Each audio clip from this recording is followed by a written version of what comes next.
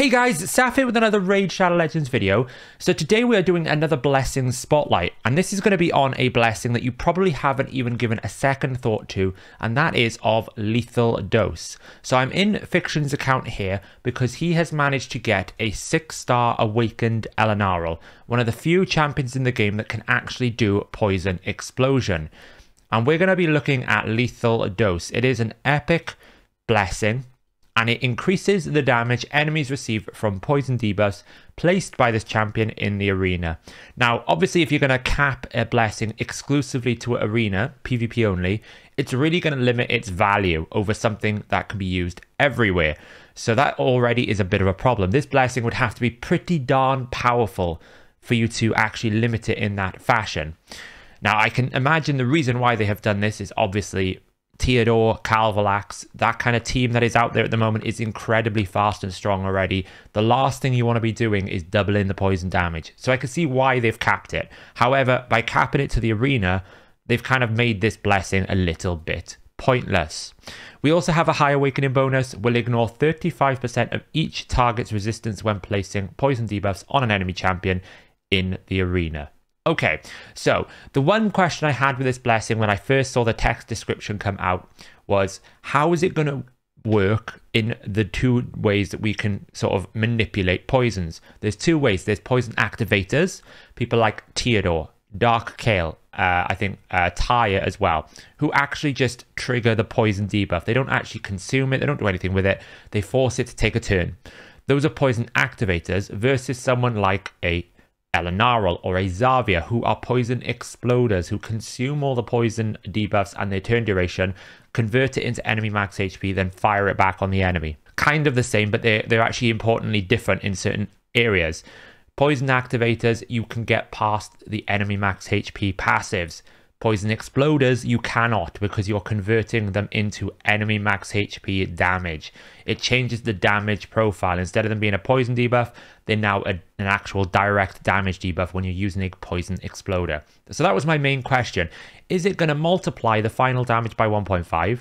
Or is it just going to change the poison quantity from a 5% to a 7.5%? Now, when I've done the math on this, I think it wouldn't make too much of a difference because I think it's going to work out exactly the same number. However, one thing I have noticed when I was looking into this, the effect has to be placed by this champion. So you can't have other poisoners like a Taurus or a Calvalax placing poisons and then use Lethal Dose on Elenaril to boost those poisons.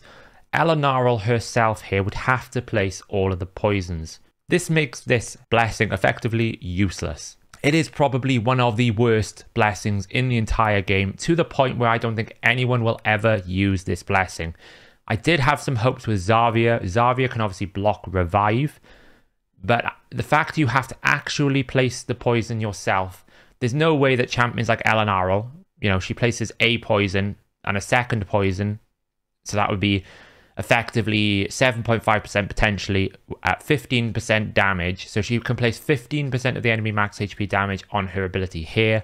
And I think if we look at Xavier, who is in the Dark Elf faction, she can place potentially 15%. And obviously a single chance to place more poisons on the A1. The problem you're going to have here is because you've now not only capped it to PvP, you've also capped it exclusively to the champion placing the poisons. You actually can't get an insane amount of value from this Lethal Dose at all. So let's talk about how Poison Explosion works.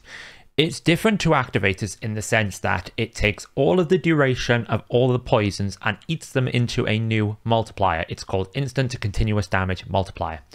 So the way that it works is it effectively takes a 5% poison on 2 turns. That becomes 10%. It takes enemy max HP times 10%, and that's the damage it then deals as direct damage, not as a poison debuff. When that direct damage happens, it can ignore 100% of the enemy's defense. It cannot crit, you cannot blow it up, you cannot make it anymore. It is a consistent damage output. It cannot roll on the 20% range of damage we normally see with other direct damage abilities, so you will always get that 0% consistent even damage output. You do not need accuracy to remove poisons. That is not a requirement. You also will have an issue with bosses where all poison explosion damage is halved by bosses. That isn't in every skill description, but it is the case in all of the game code. Every exploder has that passive, and it won't be able to bypass enemy max HP passives that reduce it to, say, cap it at 10%. So those are the things you need to keep in mind about how you deal damage with Poison Explosion. So in summary, damage can be increased by skill books. So Zarya will always be a better Poison Exploder than Elenaril because she has damage in her skill books. Masteries can also increase the damage as well as weaken. Those can improve the damage output. They are multiplied at the end. The things that cannot be increased are ignore defense, obviously, because we're already ignoring 100% defense, and any sort of stats such as attack and crit damage. The build you have on your exploder is actually not that important. You could put any stats you want in the world.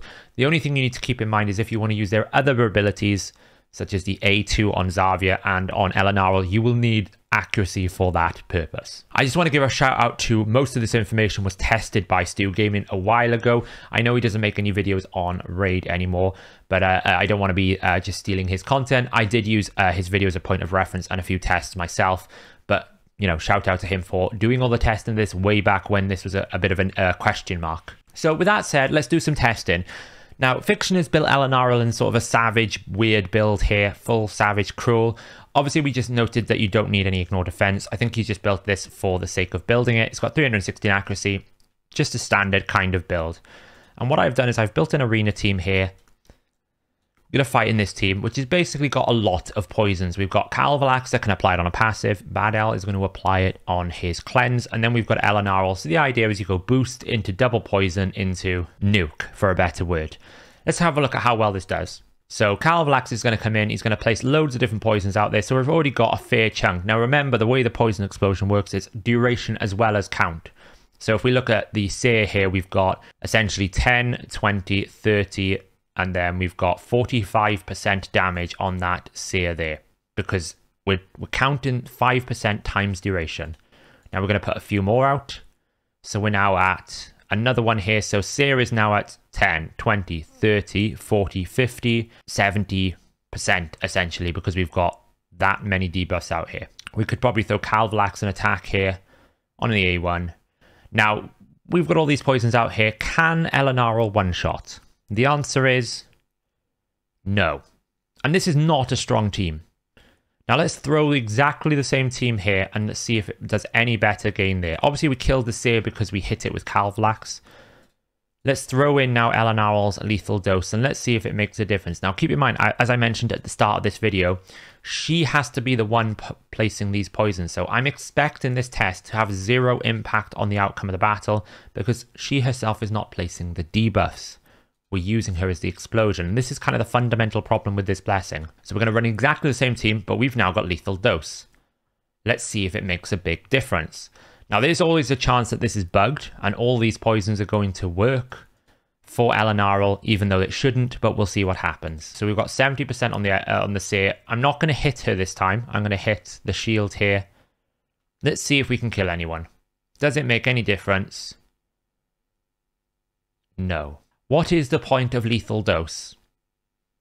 It has zero benefit in this game because there is no way, if I can't use the blessing to improve all poisons, this is not going to work because the idea is you finish with Zarya or Elenaril, you don't start with them. So unless I've got a 6-star lethal dose Calvalax, a 6-star lethal dose Badel, this is never going to work. It's actually quite useless.